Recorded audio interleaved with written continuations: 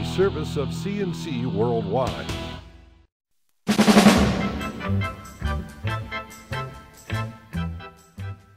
The Daily is a service of CNC News and Jib Jab. Greetings, I'm Bud Lowell. Full AccuWeather forecast right across the top of all CNC local news pages. Because of business meetings, we're getting this out late, so this is the midday news instead of the morning news, and we're skipping the pictures. It's radio today, folks. The National Weather Service lifted the freeze warning for Rochester at 8 o'clock Monday morning as sunshine began warming up after the shot of cold air that came into western New York from the upper Midwest.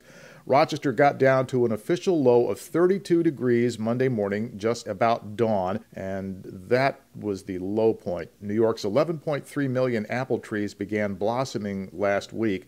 Growers were taking precautions Monday to avoid a repeat of last spring's late freeze that severely damaged the crop. This year, it looks as though the growers in the fruit belt of orchards across Wayne, Monroe, and Orleans counties have avoided disaster. A late freeze about a year ago hit the apple growers all across the region pretty hard. The USDA says it cut apple production in the Midwest and Northeast by about 1.3 billion pounds. Another kind of apple picking is concerning New York State Attorney General Eric Schneiderman. He sent letters Monday to the chief executive officers of Apple, Google, Motorola, Microsoft, and Samsung. He wants to know what they're doing to help protect their customers from smartphone theft. It's a rising type of street crime that's called apple picking. The Attorney General says there is a statewide spike in the theft of iPhones and Android phones, with the crimes often turning violent, and people have even been killed over them. Schneiderman says the thieves wipe the stolen phones and reprogram them, then resell them on the secondary market.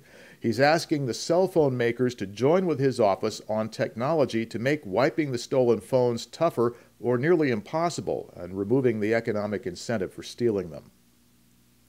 There's a brief reprieve for motorists trying to get in and out of Bushnell's Basin.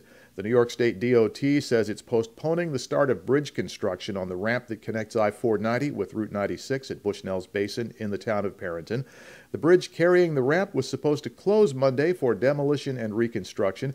The DOT says it has had to postpone the start of the project until May 28th. Construction is expected to take 4 months. They still expect to have it completed and the interchange reopened in September.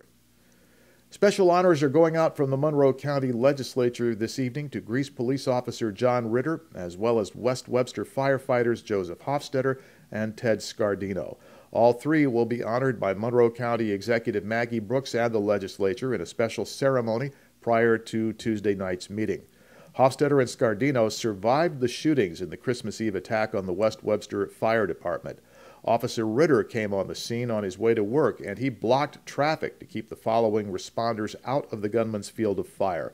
Brooks' office says all local first responders will be recognized at the same time as heroes each and every day. The Buffalo Bills announced that GM Buddy Nix is stepping down on Monday, and CEO Russ Brandon says the Bills do have a plan ready to find his replacement. He says they'll execute it when the time comes. The Bills say Nix is transitioning into the job of a special assistant to the Bills organization. Less than 3 weeks ago, during the NFL draft, Nix said he wanted to lead the Bills' rebuilding effort and see it through.